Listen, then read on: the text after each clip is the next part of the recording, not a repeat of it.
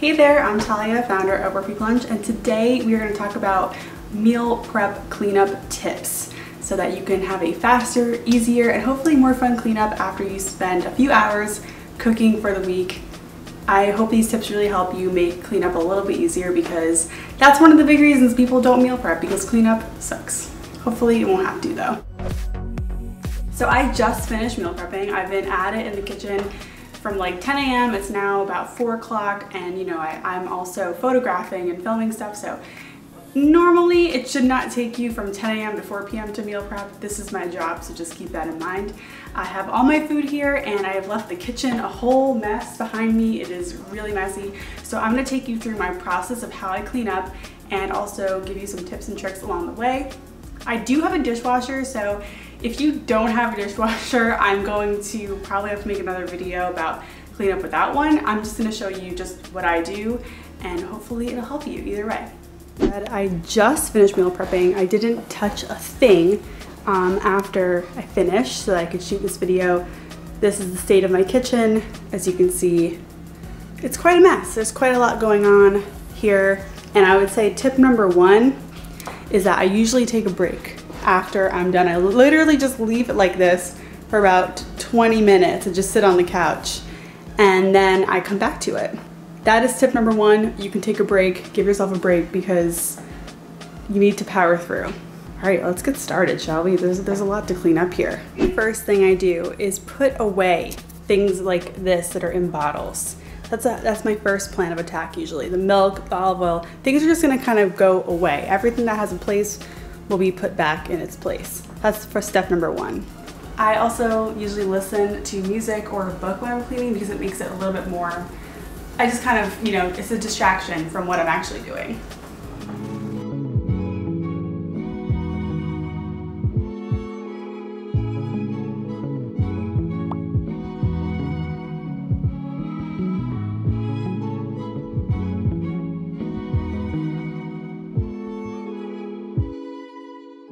See, we are making progress. After everything has been put away, I then start collecting, you know, these scraps and trash in the kitchen and kind of organize that. So let's do that next. So usually what I do is I'll use like a, you know, this is like a piece of trash just to collect scraps that I'm gonna compost. So that's what I'm doing now. So that's all I got so far. This is not compost, this is just a little bit of garlic. And this is trash.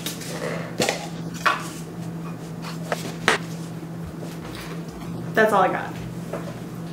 I've shown this before, but I have my trash and my compost. So that little one's the compost, this one's the trash. These are not recyclable.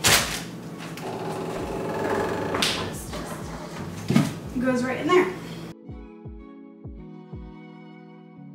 We are already looking better. Now I'm gonna deal with all of the dishes. So, you know, bowls, things that are left out, my sheet pan and pan over there, the Instant Pot, that's all gonna get dealt with.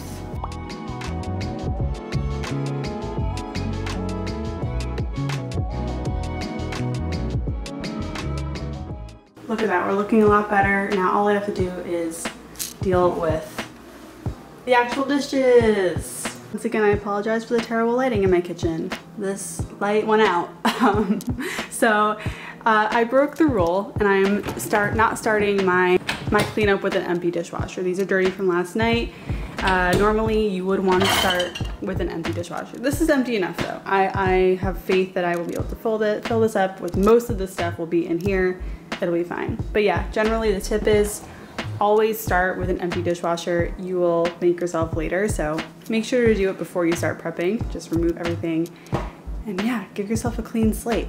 So my plan of attack here is usually to get all the little, you know, forks and knives, get them in there first. I never put wood cutting boards or wood utensils in the dishwasher. I never ever put my knives in the dishwasher, that's why I kept them out. I also keep knives out so I don't accidentally stab myself. It's happened. But everything in here will get washed with regular dish soap and a sponge. I don't use any fancy cleaning products, just regular dish soap and a sponge, that's what does it for me. So now I'm gonna do the dishes, which is probably everyone's favorite part, right? No, I know, it's everyone's least favorite part. And so what I like to do to make it a little bit more enjoyable is to continue listening to an audiobook or podcast or music. That helps me a lot, just kind of stay a little distracted from what I'm doing. I always make sure I use warm water. For some reason, warm water helps me just feel more comfortable doing dishes. Cold water doing dishes, like, no thank you, no. And the last thing I do, which is kind of makes it a little interesting, is I try to time myself for 30 minutes. And I try to make sure that I get everything done in a 30-minute window. So that's gonna be dishes, sweeping the floors, and cleaning off the counters, and putting all the food away, which is still out there on my table. The timing thing kind of, it's like a, you know, just kind of like a mental trick, because it just motivates you, like, okay, I have to do it 30 minutes. You get it done faster, you're very focused, and after 30 minutes it's over. And then you're like, all right, you get to move on with your life. So that's what I'm gonna do now. I'm gonna rinse off all the dishes, put them in the dishwasher, and do everything else. It's 4:18, so I'll see you in 30 minutes.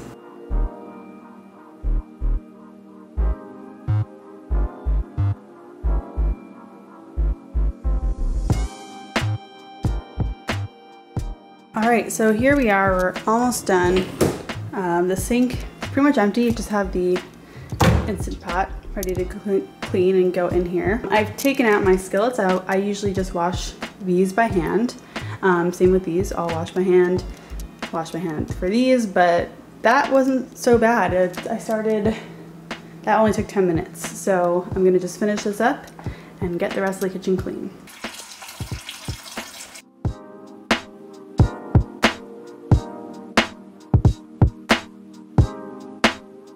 Here's where we're at now. The dishwasher is running, and I have to dry these pots and pans that I hand washed and wipe down my counters and sweep and put food away.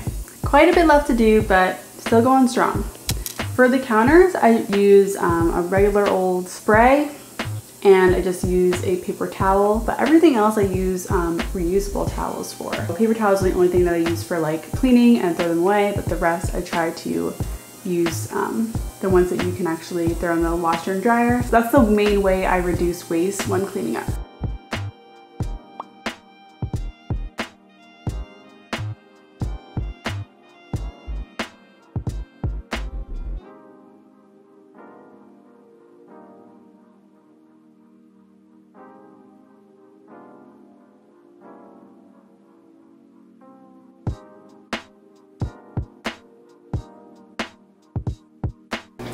We are almost done. Just gotta pack up the food, sweep the floors, and then that's it. And I can relax and get my takeout. That's another tip. Always get takeout after you meal prep. You do not want to mess up your kitchen again and cook. And you don't want to eat any of your meal preps because they're meant for the next day.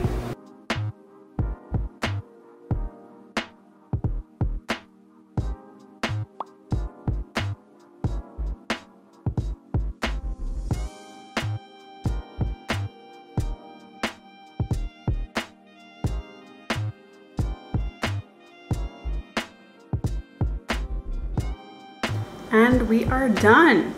That is it. My kitchen is clean, the floors are swept, dishes are getting washed in the dishwasher, and I don't have to really do any major cleanup all week long because I meal prepped. So most of the cooking is done. All right, that is it. Thank you so much for watching. I hope that this video helped you make your cleanup easier, faster, more enjoyable. I know it kind of sucks, but we all gotta do it. And I appreciate you being here. If you have any cleanup tips, put them in the comments. If you have any questions, drop them below. I will answer them. And while you're on your way out, just hit that subscribe button, and I'll see you next time. Bye.